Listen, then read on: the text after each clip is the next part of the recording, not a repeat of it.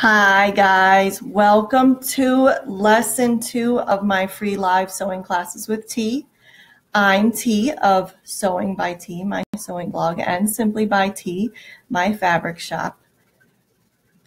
As we're waiting for people to hop on live, and I know that there will be people coming, I wanted to take a second and answer one of the questions that I got today, well actually on Monday. So the question was, hey T, what pattern are you wearing? So it's going to be a little bit more difficult to see my outfit for today. You only get to see like from here up. I actually have on my patterns for Pirates Cocoon Cardigan in pink and white rayon spandex. You can find that in the Simply by T shop. And I'll scoot up here just for a second. And this is our ivory poly, double brush poly, that's also in the Simply by T shop. And it's a Love Notions bluesette. So there you go. That is what I'm wearing today. I hope you did not miss yesterday's sale on Wallwack Mara 100, those giant cones. I posted it all over the group, and I know there are a lot of people talking about it, so I hope you got a chance to grab those. Whether you did or not, I failed you just a teensy little bit. So head back over to Wallwack and request yourself a catalog, because that catalog has a page of Wallwack 100 and it has a color chart that you'll be able to use to match your thread colors to your fabric. So that's going to be really valuable to you. And I apologize in advance if you made the same mistake I did the first time I ordered. Mara 100 white is not number 1. It is number 800. So if you ordered number 1, I'm sorry, you're going to have to return it and get number 800. And if you didn't order white yesterday, kind of keep it in the back of your mind that white is number 800, not number 1. So today we finally get to talk about fabric, which of course is my favorite part. Yay, fabric! So here's the thing, and I'm sure that everybody's going to agree with me. Shopping for fabric online can be really scary because you can't touch the fabric. You can't see the fabric that well. You may not be able to tell how well it drapes. And not every fabric shop has somebody who can come in and tell you, hey, this fabric is for this, or this fabric works well for that. Not every fabric company has sewn all the fabric in their shop. The difference with Simply by T is I sew all of the fabrics in the shop. So there is nothing in the shop that I have not sewn, although it did take me a little while to get to the stretch denim. So if you're looking to try something new, you're not sure, the best thing I can recommend is to order a swatch sample. You can get a swatch sample from the Simply by T shop very, very easily. Just send us $1 via PayPal to simplybyt@gmail.com. That's SimplyByTi@gmail.com. And then just shoot me a message and I will get you 3 swatch samples in the mail and you'll have everything you need. So the one thing that you should expect from every fabric company that they should be able to tell you is what are the stretch percentages on the fabric they carry. If you can get that information, you're going to get a lot closer to picking the right fabric for your project than if they just say, oh, well, this fabric is cotton lycra. Not all cotton lycra is the same. You're going to find that they have varying degrees of stretch percentages, varying weights. So having those swatches in your hands makes a big difference. At Simply by T, we carry 14 different kinds of fabric. We have double brush poly, French terry, cotton lycra, rayon spandex, ITY, Ponte, Under Armour, Nike moisture wicking fabric, stretch lace, stretch twill, stretch denim, stretch poplin sweater knits, and stretch chambray. So those are the 14 fabrics we carry in our shop. I've sewn every single one of them. I can tell you anything you may ever need to know. We only have time today to talk about 2 fabrics, and so I'm going to get through that as quickly as I can to make sure that you have everything you need to know to use our fabrics well. So fabric number 1 is our ITY, and if you're familiar with my shop, you'll notice this is a fabric that we have, I think, in 3 different colorways, but it could be 4. And ITY is a polyester spandex knit You're going to notice that it has really, really good horizontal stretch, like just amazing over the top stretch. And then it's going to have right around 50% vertical stretch. Now, ITY is good for projects that need drape. It is amazing for swing skirts and swing dresses, wrap dresses.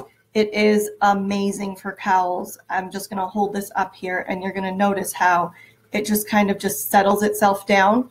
There are lots of fabrics that are not good for cowl neck tops, but ITY is amazing. When you're sewing with ITY, ITY is a lighter weight fabric, so you are going to need a 7511 ballpoint needle. And I want to point out that on Monday, I kept calling it a 7510. It is not a 7510. A 10 would be a 70. It's a 7511. It's not going to be that big a difference whether you bought the 7010s or the 7511s, but I stick mostly to the 7511s. So when you're sewing with ITY, you're going to need to lower your presser foot pressure, possibly a lot from where you normally sew your cotton lycras. You're going to want to reduce your presser foot pressure if that is an adjustment on your machine. And when you are sewing with your fabric, you want to make sure that your machine and you are not applying tension across your seams. If you do that, you're going to end up with wavy seams, and nobody's happy with wavy seams. The biggest struggle that most people have with these lightweight fabrics like ITY is that they are a pain to hem unless you have a lot of tricks in your pocket. So what are your options? You can try to just fold your hem over and use like 1 million pins.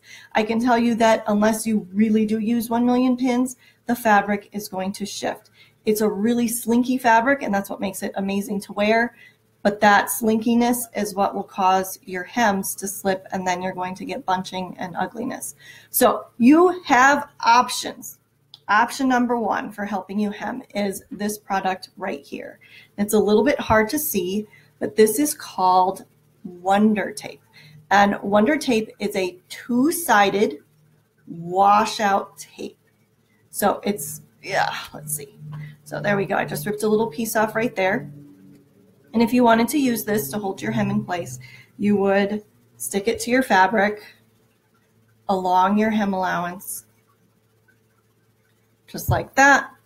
You peel away this paper side, just like that, and use it to hold your hem in place, just like so.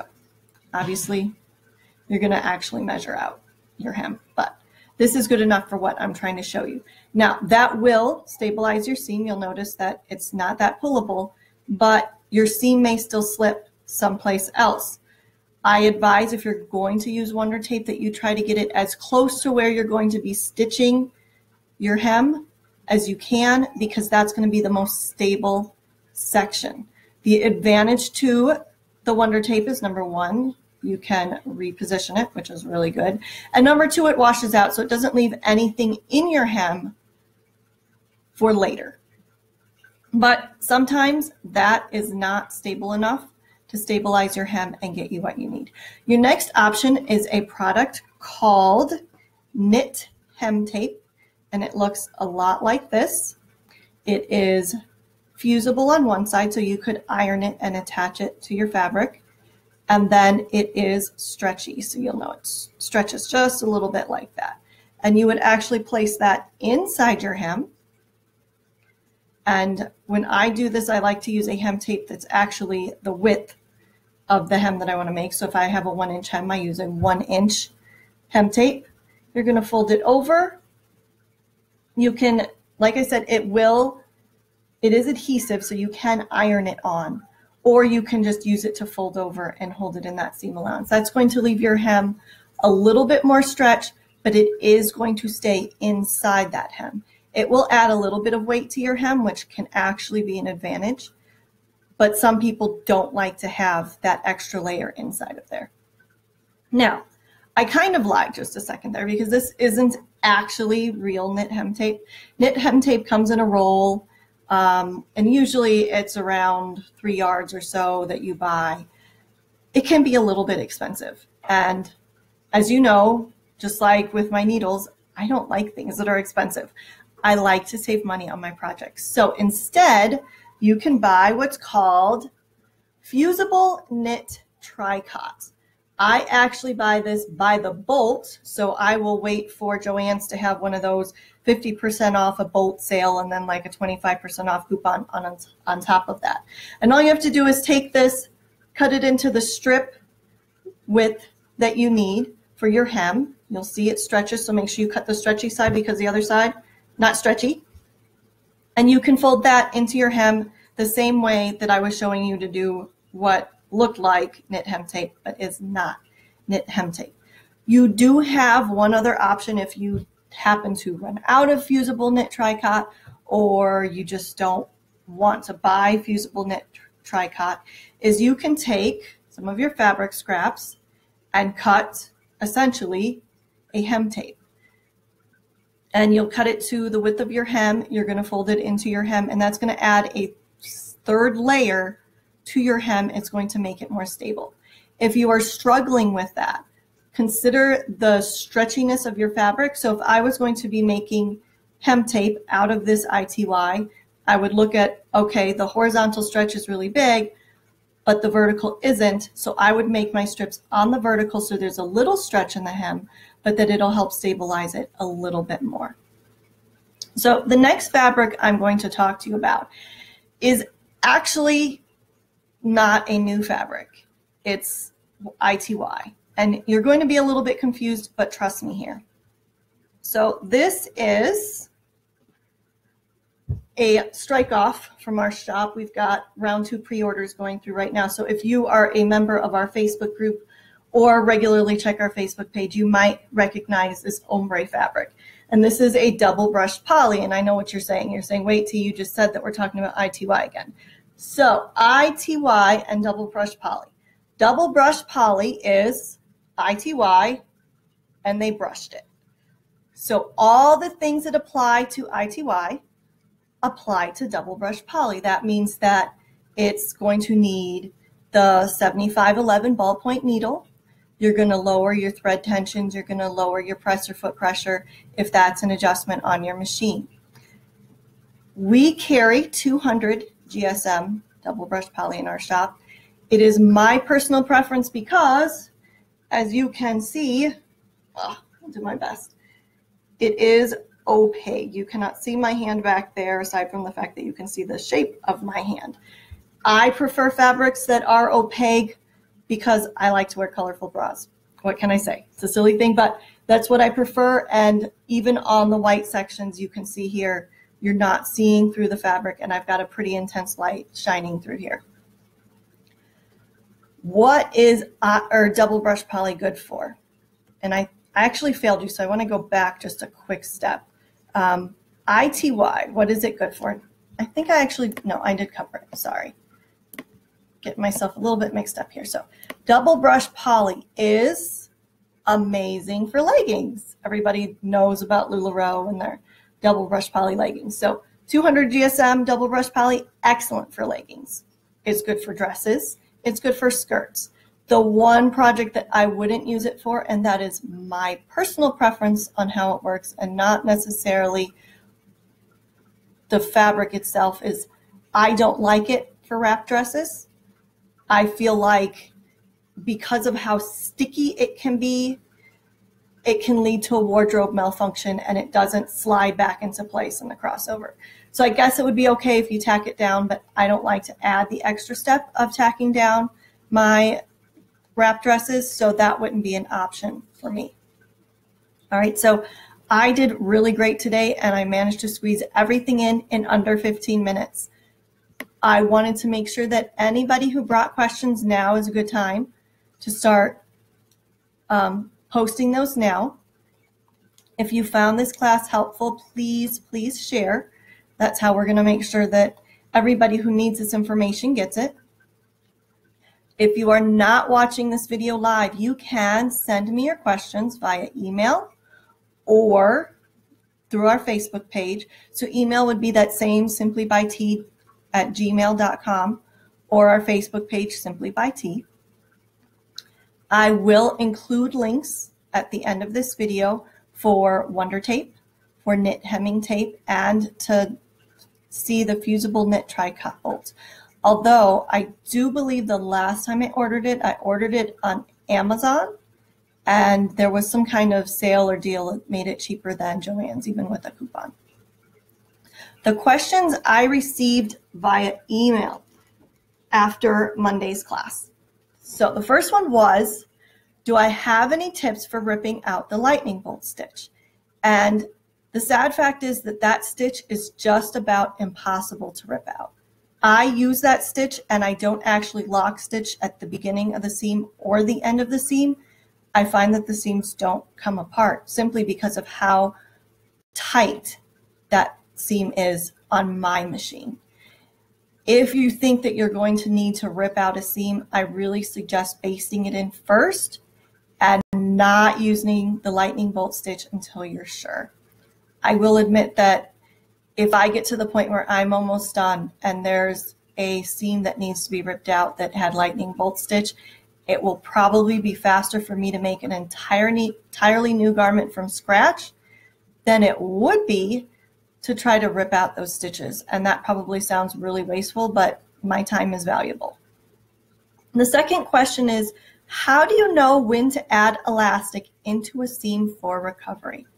And this is a little bit of a tricky question because whether you add elastic as partly personal choice, partly the design of the garment itself, and partly the type of fabric you're using. So I absolutely recommend anytime you're sewing with a sweater knit that all of the seams get stabilized, every single one, because if you don't, your garment is going to grow throughout the day. Sweater knit just doesn't have the stability on its own to not stretch out. You may decide, if you're using a lighter weight fabric, that you want to stabilize those seams. So what would count as a lighter weight fabric?